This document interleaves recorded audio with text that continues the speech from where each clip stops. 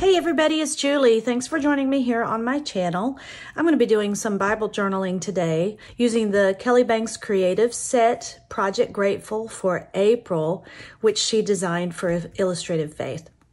I wanted to share with you some of the things that I've already done with that kit. So Project Gr8tful is a project where every day you give thanks, you show gratitude for three things. It started back in November of Thanksgiving season, the month of November, back in 2020. Then it was brought back last November in 2021 in November.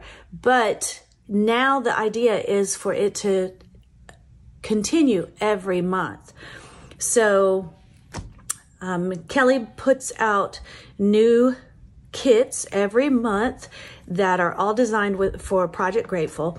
And this was the spread, the layout that I did in my Project Gr8tful journal that I am using. I'm just jumping on board here, so I'm just getting started with this. And this is my journal where I do my three things that I'm grateful for. So here on the front, I just kind of made a layout.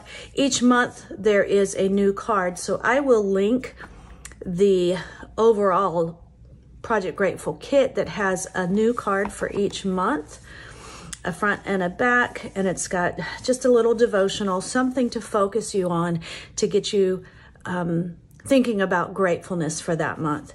And then I chose the verse Philippians 4, 6, and 7 because this month it was about how gratitude changes our perspective. This is the verse I'm going to be journaling today, Philippians 4, 6, and 7, which says, "Do not be anxious about anything, but in everything by prayer and supplication with thanksgiving, let your requests be made known to God." So it says there, praying with thanksgiving. And then the peace of God, which surpasses all understanding, will guard your hearts and minds in Christ Jesus. So it's saying, don't be anxious, give it to Jesus with gratefulness, and then you will be overcome by peace. And it's a peace which surpasses all understanding. And that peace will actually guard our hearts from anxiety and depression. When we have an attitude of gratitude, gratitude changes our perspective. So I'm going to be focusing on that today. So here is just every day I put the three numbers, and it has lots of numbers in this kit, and I write down three things that I'm grateful for. And yes, I have gratefulness and thankfulness in my prayer time, but these are some specific random things. Like this particular day, I was thankful for my pink typewriter, for my pink futon couch, and my pink prayer chair. Little things that I wouldn't normally pray for in my normal prayer time, but this is a place where I can write it out and I can say why I'm thankful for it, and it just really helps me to come back and look at how God has blessed. So I'll just continue. I kind of did one creative element and then the numbers and then dated it. So that's what I'm working through this month. Now, I don't take the time every single morning to write out my entire entries like this. Sometimes it'll be at nighttime. It might even be the next day, but here is what I do to keep me on track. Let me get there. So this month I take my monthly planner spread and I decorate it a little bit with the elements from the kit, and then I list three things, the three things that I'm thankful for. And then I can go back and I could expound upon them here in this journal. So these are the things, for example, where I said my pink typewriter, here it is, my pink couch and my pink chair. So every day I just jot those down, and then I can come back and write more about it in my journal. So that is what I did using my monthly spread.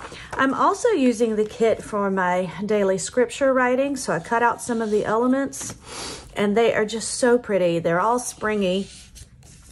And then I'm using these different elements to do my scripture writing. I write my scripture of the day, my verse of the day, come up with a focus word, and I write that on this little element. So I keep the rest of these tabbed here for the rest of the week so that it will, when I'm done, it's going to look like this, but I'll have the other verses written in and my notes. So it's a fun way, it's an easy way to have something pretty, to do your scripture writing, to have a focus word. And for me, making it pretty, just God gave me that sense of creativity and that appreciation for color and vibrancy and for all things pretty. So I know that when I worship Him creatively through these elements, that He blesses that worship time. So I'm going to go ahead and we're going to be using, I think, some of these flowers because I'm just in love with these flowers. And I'm going to be journaling in my Interleaf Bible right here in Philippians. And I'm going to put you on fast forward and we'll get started. Okay, so I'm going to start by applying some color to the background of my page. I'm going to do some smushing. It's a simple, easy, but striking process. It's very effective. So you take those markers. These are some Tombow dual brush markers, and I pulled out the pink, orange, and yellow from the Brights palette. And you just color it onto the packaging, wet that, move the ink around on your package a little bit, and then smush it. Now I've gone ahead, I did dry in between layers, and you can see that I applied all 3 layers in the pink, yellow, and orange. But this is a little bit too bright for what I want, so I'm toning it down with some white acrylic paint. I'm wiping that on with a wet baby wipe. That allows me to have a lot of control and to apply a very thin layer. Baby wipes, who knew that they could be so useful? So I'm just applying that, and then I do dry. So now I'm going to, before I apply my elements and adhere them down that I have chosen, I'm going to add a little bit of black splatter paint with some black watercolor, wet it, pick it up with a thin brush, and then just gently spritz that. And I'm going to do some stamping. I'm going to stamp my title, and this particular alphabet is called a Mini Grunge, and it's from Sweet and Sassy Stamps. It's a good size, very basic functional alphabet set. So now I'm taking a little bit of trim that I took off from a doily, and I'm going to apply that to the edges. This is going to be kind of my anchor for my elements. And I'm just taping that down with my tape runner. And then I'm pulling out all the elements that I have cut out, and I've arranged them. Now, I've got some white string that I'm going to use for some texture elements. It's going to be under my elements, kind of nested. And also now I have these 3 little labels, and I'm attaching it. I punched a hole with a, maybe it was a 1/8 inch. I think it was even smaller than that, the very smallest hole punch. And I attached the string to it.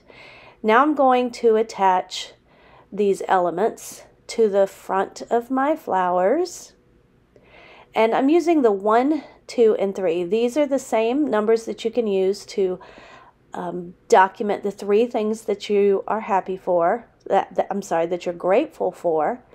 So I just picked out some pretty ones because in this set you get all kinds of numbers. So I picked out 3 of them and just attached them, and now I'm applying that string.